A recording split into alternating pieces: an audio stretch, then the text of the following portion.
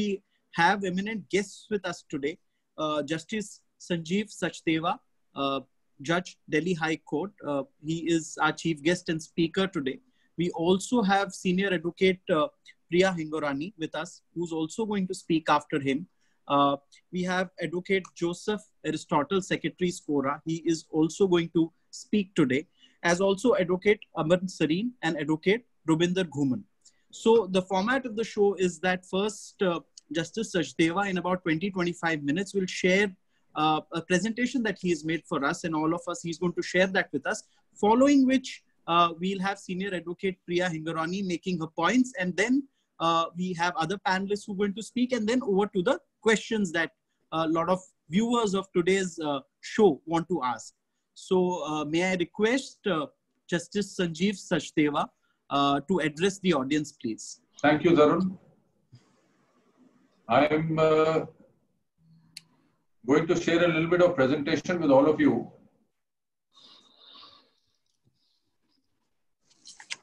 I'm not going to talk on the legal aspects of the virtual courts. Rather, my presentation is going to be on the practical aspects of the virtual court. We are talking of access to justice, insight into virtual courts post-COVID 2019. Like Tarun just said, COVID-19 has been actually a boon. In the presentation, I'm also going to talk a little bit on what I had said as things to come as late as in the mid of 2019 and where we are today. This is a reminder of some things which we all have seen in the past. I don't know, when I started practice, it was something like this that we had.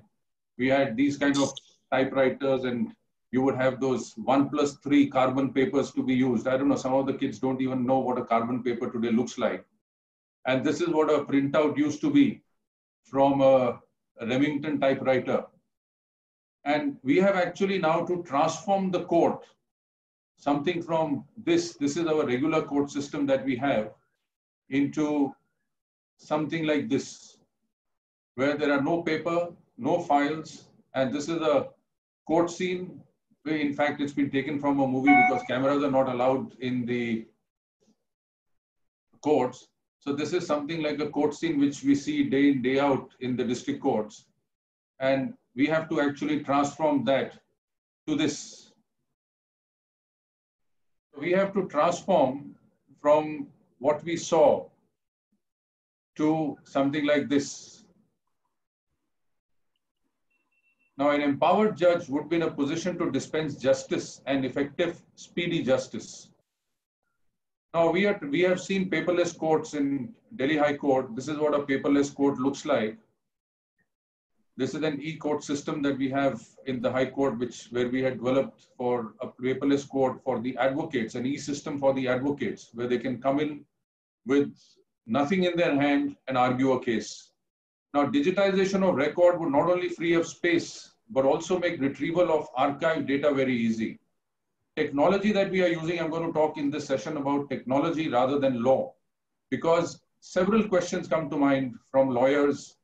Is it easy? Is it tough to transform from a paper file to actually a virtual file?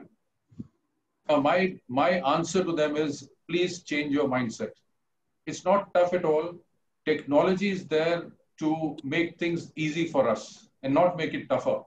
Technology can be molded to give you everything what you actually want in the fashion that you use it in. Now, the hardware that we use in the e-courts is a 21, 27, and 32-inch Wacom touchscreen monitor, which has a digital pen. It's something like this. You can write on this, you can scribble, do whatever you want to. This is exactly, this is the photograph of a courtroom that we have, where we have these two Wacoms. This is the scene of a division bench. Now, question arises, what is the digital file? Because lawyers who don't use digital files, they wonder sometimes, what is it that the court or what is it that the judges are using in the form of a digital file? We store your court files in the form of in PDF format. PDF format we all are familiar with, because over WhatsApp, over social media, we're all sharing documents in PDF format. Now, the case files are maintained in portfolios, because what happens in a real file, you have different files in different folders. For example, you have a different folder for pleadings, you have a different folder for order sheets, you have different folder for applications.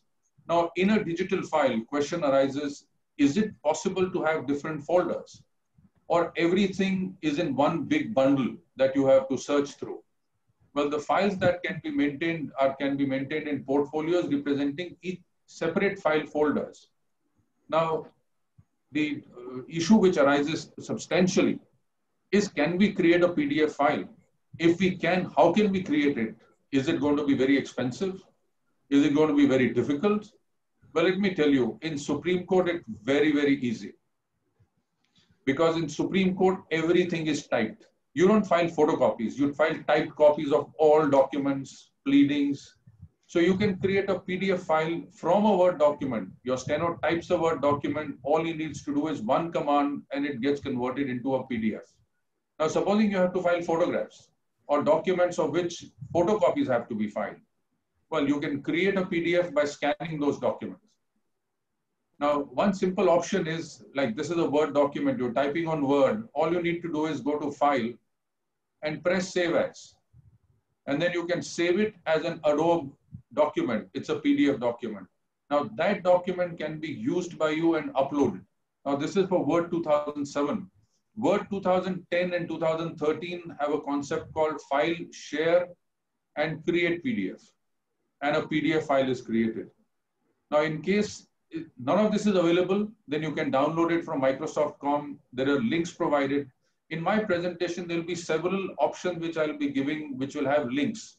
Now, this presentation will be available. The hosts will place it later on the website, and you'll be able to access these. So you don't need to bother about actually copying these URLs or these locations, because all this will be available. In Mac, you have an export PDF option. Now, in the latest version of Word, you just go to Save As and save it as a PDF document. That's an option you have, and you save it as a PDF document, and your PDF is created. Or go to Print and print. You can print to a PDF printer. That also creates a PDF document. So your Word document immediately gets converted into PDF in the click of a button. You don't have to go into scanning. You don't have to pay for scanning. You have to do nothing. Instead of a print command, just store it as PDF, copy it on a pen drive, and you're ready to file it in court. Now, there are also OpenOffice available. You can download OpenOffice. It's a free software. It is compatible with Word. Now, in that also, you can go to export as PDF and save it as a PDF document. So it's that easy to create a PDF document. It's nothing difficult. Well, that is if you're typing it. If it's not being typed, if it's photocopy, if you have to say, or there are certain free websites available which can convert into PDF. Now, if you have to scan a document, all scanners, especially these all-in-one printers that are now available in the market, they provide you with a software whereby you can scan a document and save it as a PDF document. So that software is also available. So you don't have to spend a lot of money in actually buying a PDF software, conversion software. Free softwares are available. Free option is there in Word. Now, Delhi High Court is also providing an in-house facility for scanning documents. You can take your paper file, pay the specified charges, and the agency will scan the file and give it to you in the required PDF format. Now, during this lockdown period, we are providing free scanning facility at the designated e-filing counters in Delhi courts. In all the district courts, there are e-filing counters where this free scanning facility is being provided. So just take your paper file, they'll scan it for you and upload it for you. Of course, you will need digital signatures, but at the moment, especially in Delhi High Court, we are liberal with digital signatures. But once the lockdown opens, please obtain a digital signature. It's not very difficult, not very expensive. You can then sign the document digitally rather than taking a printout, signing it physically, and then uploading it. So this further shortens the file size because every court provides for a limited file size that you can upload. So if you convert a document from Word into PDF, the file size is smaller. But if you scan it, it's slightly bigger. So it's always better to save a Word document as a PDF, digitally sign it, and upload it. Now, in view of the prevailing lockdown, In the High Court, you have to submit an application with a prayer for exemption from filing duly affirmed affidavit and exemption from paying court fees. Now, as a general rule, the High Court has ruled that within 72 hours of the normal court functioning being resumed, you will be required to file an attested affidavit and the court fees, even if the matter already stands disposed of. So we are trying to, well, the courts are trying to make things easy even during this lockdown period. But yes, there are difficulties we are facing. Now, question is, what about court fees? What happens post lockdown opening? Would we need to buy court fees? Would we need to buy physical court fees, or do we have e-court fees? Then electronic filing. Well, e-court fees can be purchased from the Stockholding Corporation of India website. It's online. There are counters available in all courts where you can go and purchase your court fees, or you can straight away go onto their website 24/7, use your mobile wallet, credit card, and you can buy the court fees. This is what the e-court fees looks like. And what is most important is this 16-digit number. This is going to be required in a later part of the presentation when we deal with e-filing. This would be a key number which will be required, because this is only a printout of a e-court fees, but you don't need this printout. What you need is only the 16-digit number. Now, mentioning of urgent matters, for urgent listing, this is the link where you can mention urgent matters before the registrar, and it's available from 10:30 to 12 noon on all working days. Then you have to explain the urgency by uploading a PDF file comprising of one-page note. And if urgent mentioning is declined by the registrar, then you have an option of putting the request up to the designated judge. And this option is available on the same day till 3 p.m. So if there is an urgency, registrar does not agree, well, you can go to the court will consider it, and if allowed, matter will be listed. Now, a new link has been created in the High Court, which has been operational now, which has just been made operational yesterday, with regard to non-urgent ordinary filing. So now in the Delhi High Court, your filing has commenced. You don't need to file only urgent matters. You can file ordinary matters. You can even file pleadings in pending matters. You wish to file something, but word of caution, all this will be scrutinized after the lockdown opens. And then objections will be raised, but facility is made available so that you can make your online non-urgent filing. Now, designated counters of e-filing have been made in the High Court. It's been set up in every district court complex. So you can go to that complex, file it, and during lockdown, like I said, scanning facility has been made available free of cost. So you don't need to travel to the High Court to file. You can go to any one of the court complexes and file from there. And this facility is going to be there now forever. So if anybody wants to file an appeal from a district court, he doesn't come to High Court to file it. He can file it from his own district court without traveling to the High Court. Now, these are steps which High Court has come up with, which will make things far easier for the advocates, because it used to take a lot of time traveling from, say, Karkaduma to High Court, Dwarka to High Court, filing a matter, then going back. But here, all you need to do is just on a click of a button, file it sitting in your court itself. Online filing. Well, work is in progress for online filing for the Delhi High Court through a link which will be provided on the High Court website. There are certain security audits. We are going through all that. Very soon, you never know, very soon could be actually very, very soon, that you'll be able to do your online filing from the convenience of your own office rather than going to even a district court complex for filing. And this will be available 24/7, of course, subject to the rules with regard to limitation. Now, question is, how do you file a case?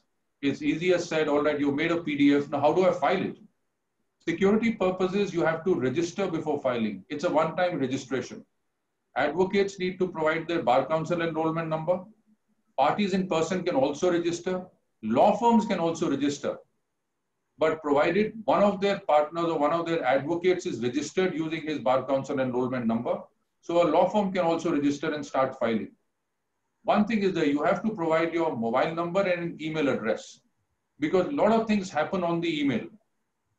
Once you file, there'll be an account created where you'll be able to view all cases that you have filed, all objections which are raised, will be mailed to you over email. They will be available on the desktop for you if you want to see how many cases you filed, how many cases have been cleared, how many cases have been scrutinized, case status, etc. Everything will be available over email. So that's why email is very necessary. Now, these are certain practice directions on email. Now, detailed procedure for registration and e-filing has also been mentioned. These are PDF document links are here. You can always see them later, but these are also available on the High Court website. So you can go to the Delhi High Court website and look at these practice directions and detailed procedure for registration and e-filing.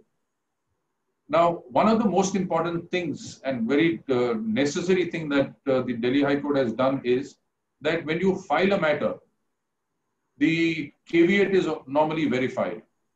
Now, for verification of a caveat, the memo of parties is required. Now, if you go to a filing counter and type in the memo of parties, it will take a lot of time. So what High Court has done is it's provided an Excel template, where in the template, if you feed in while you're typing your memo of parties for the case, you just feed in the details in the Excel sheet. And when you file, the system automatically picks up the details of all the parties from the Excel sheet, and you don't have to type it again. And then you also have to enter that 16-digit code, which I had mentioned about the court fees, and simply upload the file. I'm going to show you a small video on the filing process, and you'll actually see how long or short is the time for filing. Now here, a person has come in for a main case filing. Now he's looking at that, he's searching for his Excel template. Now, this is the memo of parties. He's typed in an Excel sheet. The moment he uploads, the entire sheet gets uploaded. He doesn't have to type anything else. He selects the case type, the case category. Then this is that 16-digit code for the court fees. He adds it, and immediately the system picks up the court fees number and amount to court fees. Then he looks at the PDF that has been created, confirms, and uploads the document. This is exactly the time that is required for an e-filing. You don't have to stand in queues. You don't have to do anything. In seconds, you upload a document, you get your diary number, and an email message is also sent to you immediately that your document has been filed. So it shortens your time. So rather than standing in your queue, doing it. Now, if objections are mailed to you, you will also remove the objection in your office and upload the file again in the same format. Now, this is an example of what a portfolio looks like, because we talked of PDF files being converted into portfolios. If you see, we have the orders folder, we have the pleadings folder, the office notings, paper book. These are written submissions. This is the portfolio of a writ petition. Similarly, portfolio and appeal also has the records of the trial court. So this is what a judge would have, or once the file is there with you, you would have for arguing a matter. There's the portfolio of a suit record. The additional is the documents, the depositions. Because in a suit record, there is evidence of witnesses, so deposition comes in a separate folder. Now, once you open the file, now this is what the cause list looks like when we run a court. When we open it on the Wacom screen, this is what the cause list looks like. Now, these red markings are actually the personal notes which a judge creates when he's studying the file, or maybe his staff can create. For example, the applications, what are these applications for, and a brief note on the matter. So this can be created, and side by side, this is the portfolio of the writ petition. Now, once open, the portfolio looks like this. You have the file. This is the index. These are bookmark index on the side. Now, that's very important because you always need an index. Now, by clicking on the bookmark, you can jump to the relevant document on the file. It will immediately take you to that particular document. Now, we take notes on OneNote. Now, when we are taking notes, we don't take notes on paper. These are notes which you can take on a digital file. The benefit of a note is that it will be there with you for all times to come. You don't have to, you may never forget. You pick up a matter after 6 months, 1 year, your notes are still there in digital format, and these are there for all times to come. Now, this is how you can write on the note. You can highlight because sometimes question arises, look, I need to highlight my work. I need to underline it. I need to make a note. I need to put a flag. But you can highlight your note. You can highlight the file. You can underline the file. You can even make a note on the file. And these are available. These will get saved. Now, by clicking on the comment list, because once you highlight, mark, or underline something, a comment list is created on that file. Now, you want to turn immediately to that particular page. So you click on the comment list and it will jump straight to that note and that page. You can, from that document, copy a clipping. You can even copy text. Supposing you want to type something from a judgment, just copy it. It will take it in the Word format. So your steno, you don't have to actually retype it. Just copy it. The text will be there and you can use it as a Word document. And you can simultaneously open 2 pages of the same file for comparison. Now, this is a telepresence hearing before the COVID happened. This was last year, I think, August of last year, that we had a telepresence hearing on one of the criminal matters. Now, this is what a telepresence hearing used to look like. But this is actually a virtual court hearing which was conducted in one of these lockdown sessions. So you see all the lawyers are connected. We even have some senior advocates connected. The court staff hosted this hearing from his house. The steno was connected also over VC. And the entire thing happened through VC. Nobody had to travel out of their locations to court. Now, hearing is being conducted in Delhi High Court over Cisco WebEx meetings. Supreme Court is using video. Some other high courts are using Zoom and other platforms. Now, at the time of filing, now what is the procedure of a hearing? That's a question which also arises at times. So when you file a matter, you have to provide the email address and the mobile number, also the email address and the mobile number of the opposite party and the advocates.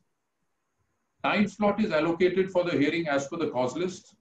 Contact details of the courtmaster are shared in the cause list.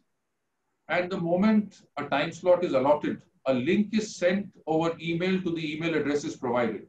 Simultaneous link will go to both the sides and whatever the email addresses have been provided. Now, sometimes question arises, look, I've engaged a senior counsel. I want his email address to be added. Or maybe the party wants to join in. So if more participants like parties, advocates, senior advocates, or even officers of the department are to be added, the courtmaster is informed and he will send in additional invites. Now, even during hearing, further participants can be added. So it's a very simple process. By click of a button, an invite can be sent and participants can be added. This is the kind of a email that you will receive. This has the case number and also the date and time when the meeting is scheduled. For each case, there's a separate allocated time allotted and separate allocated link. So you'll have to follow that time. And this join meeting button, this is a template of a Cisco WebEx. Zoom, we've all seen, we've all connected through Zoom for this session. So on Cisco WebEx, you just need to click on this join meeting and you simply are admitted into the meeting. Now, if you want to join through a VC system, the meeting number and the password is also shared. You can connect through a mobile phone, a tablet, a laptop, a desktop, a VC system. Anything which has an internet connection, you can connect through it and join the meeting. Now, when you click on that for the first time, you are required to install the Cisco WebEx meeting app. Now, it's an all-in-one install. You don't have to do anything much. Now, somebody may feel, look, I don't want to install Cisco WebEx. So you can join directly from your browser. You don't need to install the app. Just join from your browser and you're good to go. Replies, counter affidavits are sent to the designated email address or filed through the designated e-filing link. Even during hearing, if an advocate wants to show a document or Well, you can show a document. You can even email it to the host or the court master, who will then share it with the judge. Now, this is sharing of a document during hearing, like the PowerPoint I'm sharing. It's something very similar to that. So if during hearing you want to show a document to the court or to the other side, or even for recording evidence, you want to show it to a witness, just share it over the screen and the witness sees the document and the hearing can continue. But one thing has to be there, discipline has to be strictly maintained. First and foremost, microphones have to be muted by all except the advocate who's addressing the court. Because if you don't do that, the voice echoes, the hearing time is lost. Then timelines have to be strictly followed. Because what happens is, it's not like an open court that anybody can view what is happening. So someone who's waiting in line next for his matter at the designated time slot, he'll be waiting not knowing what is happening. Though the court master is on touch with them over the phone, but it's better to maintain discipline. Now, if your matter requires slightly larger time, you can inform the court master that instead of a half-an-hour slot, we'll probably need a 1-hour slot. So it can be factored into and the hearing can be accordingly scheduled. Now, way forward. Now, this is not which is there, but we can consider this. Give a 10-15 minute audio video electronic submission in addition to or in place of your written submission. Now, do a video of you arguing a matter in front of your camera, make that into a clip, send it to the court masters, upload it with the file.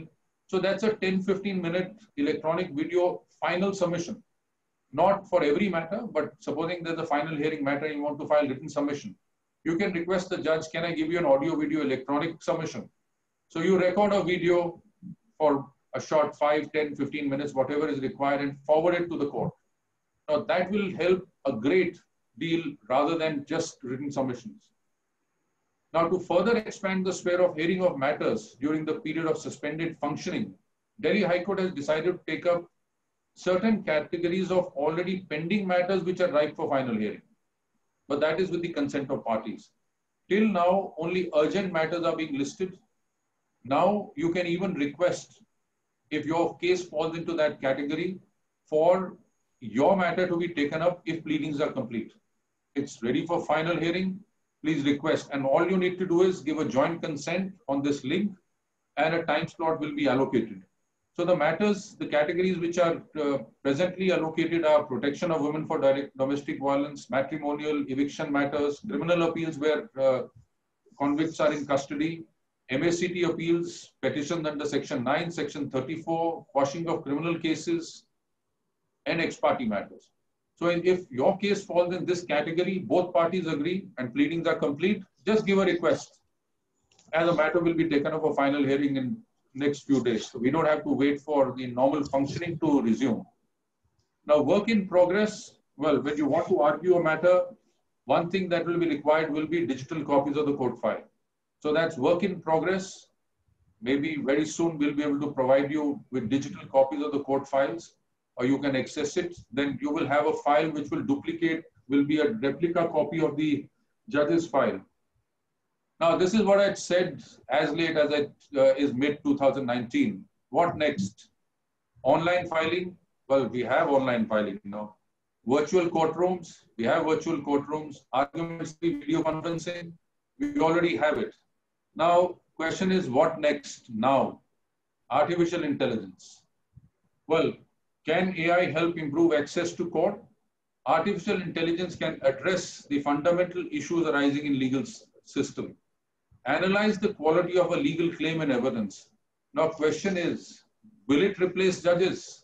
No, artificial intelligence will not replace judges, but it will provide legal reasoning to a litigant to understand if his case is in accordance with law or not. It can help litigants know their rights and claims and even make a more informed decision whether he should litigate at all or not, or maybe settle the matter.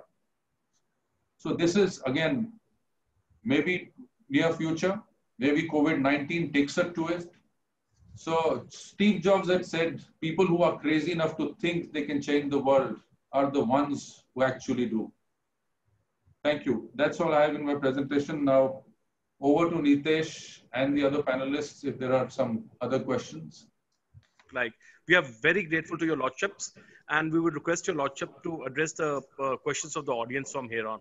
I think before we go into questions, probably Ms. Hingorani would like to share something about what the Supreme Court, because I have primarily covered some briefly on the Delhi High Court. Ms. Hingorani and Aristotle who are joining us from the Supreme Court, they would like to give us an insight into what they think about the present position and the way forward. As your lordship says. Ma'am, would I request you to please take over from here, ma'am? Good afternoon, everyone. Thank you, Justice Sachdeva. That was really informative.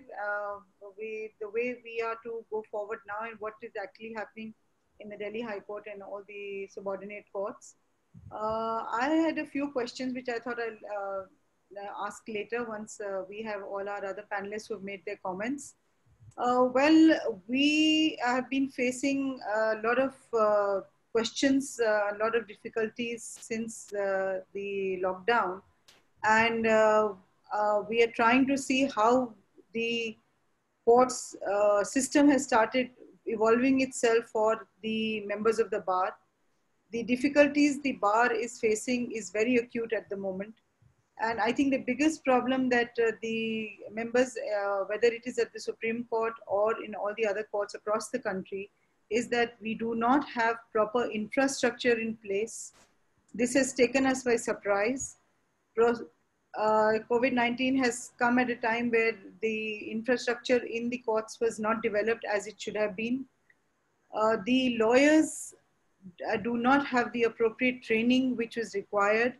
And I think the need of the hour, the urgency at the moment is for the bar councils, the bar associations to take the assistance of the court system management and start immediate training for the lawyers and the court clerks because everybody is at a loss, and the legal profession itself is at stake because once the courts are locked down, the infrastructure not being there, the lawyers not being prepared, there is no disposal. Since there's no disposal at the district court level, there are no matters before the High Court.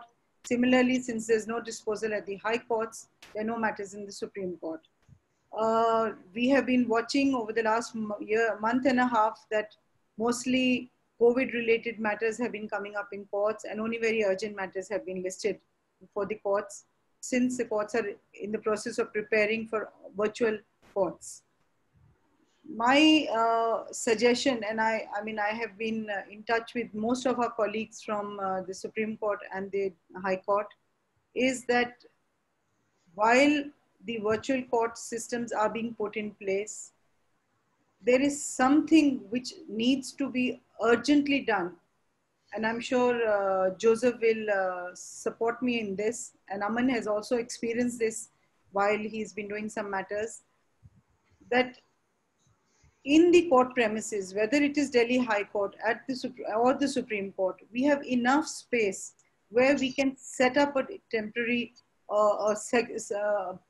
infrastructure of computers, of social distancing rooms, where lawyers who do not have this support system, either at their residences or in their offices, are able to come there and carry on with their work. I think the need of the hour is that, and I hope we are able to take this forward. Yes, I would just like to add on the status of Supreme Court at present, probably within a minute. And first of all, I would, at the outset, thank all of you for this opportunity this evening and this program. You know, it's I can say a program at the right time with the right information. And I also thank Justice Sachdeva for such a, I can say, a 3D flow, you know, with this demonstration of video.